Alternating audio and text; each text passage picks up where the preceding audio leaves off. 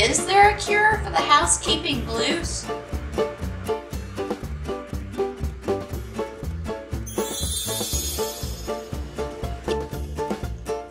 What was I thinking? I can't wait to clean dog vomit off the couch.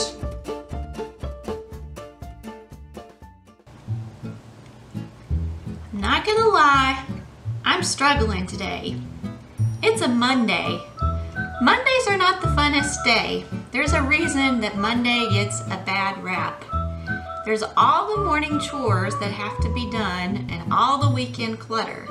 Seems like over the weekend, families relax, kind of let down their guard a little bit, may not throw away the trash, put up the dishes, pick up the laundry, put it down the chute. So Mondays are always a challenge. Today was especially challenging because I had those morning catch-up chores to do. I wanted to get a video out, wanted to do the big reveal video for this beautiful piece across the room that I've been building, and it didn't happen. Yesterday, half of my family went on a hike. I decided to sit it out because I have an injured knee, and I'm usually not that big of a wimp about creepy crawly things, but I hate, detest, despise snakes and ticks. So until it gets cold enough for those guys to hide away and not come out and show their gross little heads, I try to avoid long hikes in bushes and things like that. So I stayed home. Well, today after I finished all of those morning chores and got in the shower, I happened to look down and there were little black legs coming out of my injured knee. That's not why my knee was injured, although I was tempted to go ahead and just do away with the knee. There was a tick in my knee.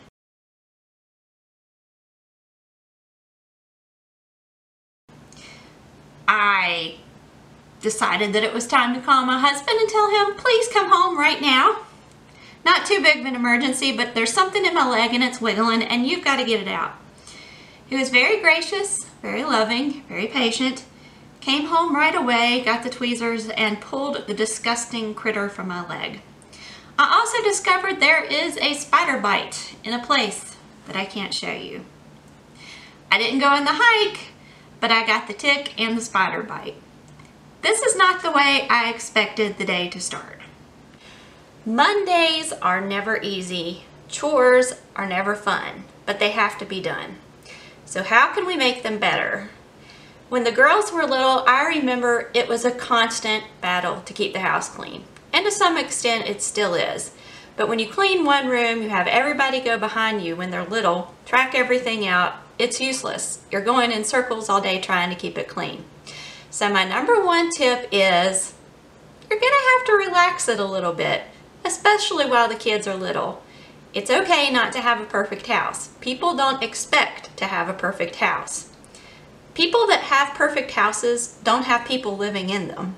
If you go to your grandma's house, you remember it's probably spotless. I know my grandmother's house was always immaculate, beautiful. Her furniture was all arranged perfectly. Everything was polished. The windows were shiny.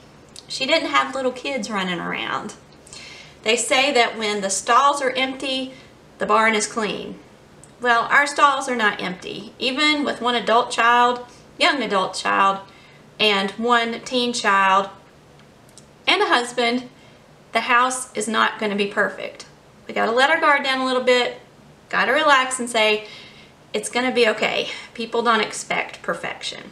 My second tip isn't going to make the mess magically go away, but it may put your mind at ease. It has been proven that when we smell familiar scents or things that make us feel comfortable, that it puts us in a better mood. I like to melt these candles that my daughters bought me. This isn't an advertisement, although I wouldn't mind being endorsed. Magic Candle Company produces candles that smell like your favorite places. For instance, the girls got me this Caribbean beach resort and this pirate life from Pirates of the Caribbean at Disney World. So I just put the whole tin in my little wax warmer. Makes me feel a lot better to get that in the air, brings back good memories of vacation, and kind of sets my mind at ease. A bonus tip is you can get the concentrated fragrance in any scent that you like for a little bit of nothing. You can put an unscented candle in your warmer or just unscented wax cubes and then add 1 or 2 tiny drops. That way you can put your favorite scent in there, kind of put yourself at ease, at least make the house smell a little fresher for you and for your visitors. Another helpful hint that won't wipe the mess away, but it does put your nerves at ease, is to put on some music that you like. I love that we have all of these gizmos and gadgets now that you can catch on sale for not too much money, and you can ask them to turn music on for you. It's like having your own personal assistant. And you can ask them to play your favorite music. Another one of my favorite tricks may seem like common sense, but having some gloves on hand makes housekeeping so much better. I have a hook under the sink that I keep my gloves on. There are things you simply don't want to touch. And admittedly, for years, I thought even a $3 pair of latex or vinyl gloves would be too much of an expense. You know, just it's a want, not a need.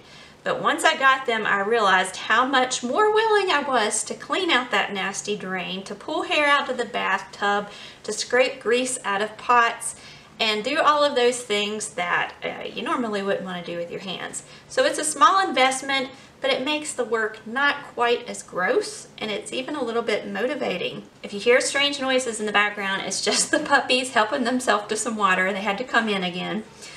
Another thing I wish I would have known about as a very young mother, a new mom, were microfiber towels. Of course, at the time, I probably couldn't have afforded them because I do remember them being pretty pricey at one point, but now you can get them at TJ Maxx, Ross, all those neat discount places. Even Dollar Tree sometimes has them. So they're really inexpensive now, and the neat thing about microfiber is you have each of these, I don't know if you can see the texture, but each of these little threads that come out here, it's like they have fingers on them and they grab onto dust and the grease and oil and whatever you're trying to clean up. And it makes cleaning a lot faster. And a lot of the time you don't have to use any window cleaner or soap or water or anything. You just dampen them or use them dry and it cleans things right off. They're great for dusting, for shining the windows, polishing the windows, shining like the chrome on your sinks.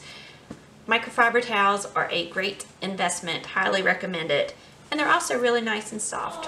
So it makes cleaning a little bit easier and more pleasant. Another hint that saves lots of time and money is to go paper towel less.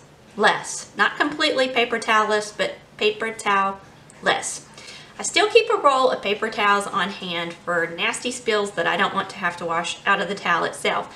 But it's so handy. I was actually inspired by Martha Stewart years ago when she opened up one of her kitchen drawers and had a whole stack of these white kitchen towels, and now you can get packs of 18 for $4 at your local discount store. You save a lot of money because you're not just wadding up paper towels. Paper towels are expensive now, and you just throw them out after one use. These, you can use them over and over. You do have to wash them, but I just throw them in with my regular towels, and they come out great. And they have saved a lot of money. Keep a bunch of them in the drawer on hand, and it saves a lot of time. They're very convenient. Highly suggest going paper towel less. Another amazing tip that I came across when I was trying to refinish the floor and got tired of going back and forth to the sink is with a square cloth, you actually have 8 surfaces to clean with. You don't have to rinse, go back and forth. What you do is you fold it in half, fold it in half again. You can clean on this side, you have a clean surface. When that gets dirty, flip it over, you have a surface there. Then, just open it up.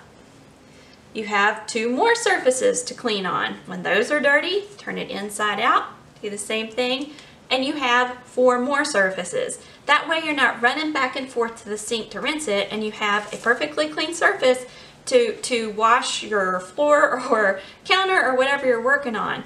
And it saves a whole lot of time from going back and forth. I thought that was a really neat, simple tip.